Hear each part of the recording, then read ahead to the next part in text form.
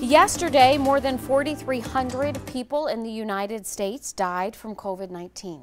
It is a single-day record. Our vaccine team is on your side, walking you through a new website. Whitney Sullivan has the details.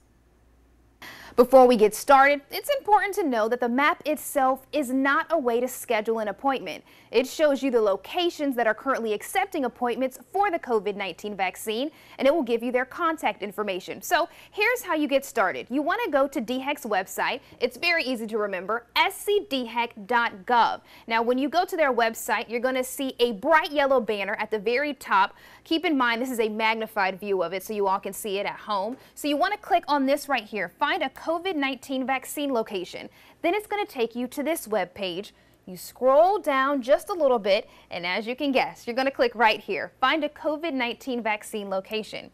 Now, once you do that, it's going to populate that map that we've been talking about. But first, you'll see this bright yellow box that will basically say this is going to show you the locations accepting appointments for phase 1A COVID-19 vaccines. Click OK.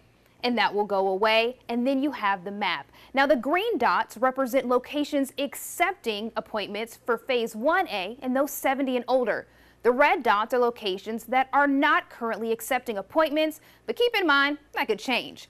Now, each of these different locations are going to have different ways of getting in contact with them and going about this process. So, for example, Providence Health Northeast has a number you can call. Kershaw Hospital has their email address listed. Lexington Medical Center takes you to their website where you start the process of scheduling an appointment by filling out the vaccine registration request form. Now, if you don't have access to the internet, no worries. You can call DHEC's care line at the number on your screen. It's 1-855-472-3432, and they'll walk you through this process. We know this was a lot of information, so if you want to see this again or you would like a link to DHEC's online map, all you've got to do is visit our website, WLTX.com, and we have all the information that you need to know. You can also find this information on the News 19 app.